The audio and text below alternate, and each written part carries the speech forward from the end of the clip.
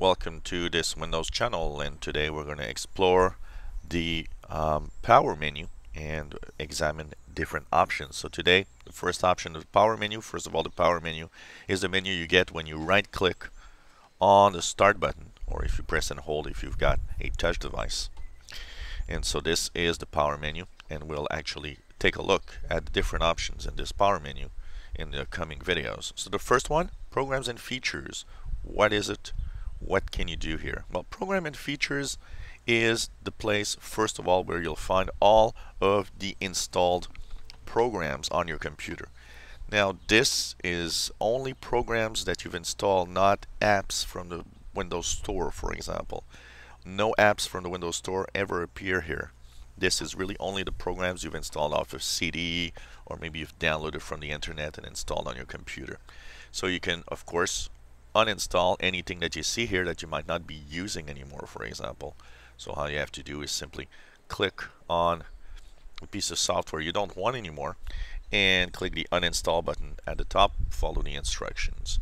So there's uninstall a program that is from here. There's also as it says here, uninstall or change a program, because some programs have different options. So for example, when you click one here in Microsoft Office, for example, you've got change. That is more options basically available. Some programs not only have an uninstall button, but they'll also have a button, for example, to fix the program. If there's something wrong, well, you can have it, checked out and maybe reinstalled by itself or fix any problems that it has. Also, in this panel, you've got view installed updates.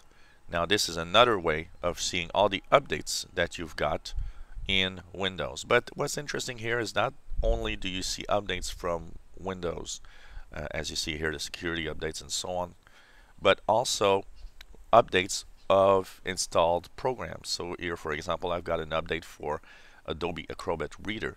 So it means that there was an update installed, and it shows in the updates also. So this is different from the checking out the history of updates in the settings, because this one will show you also the programs you have installed, which one have updated themselves, which is nice.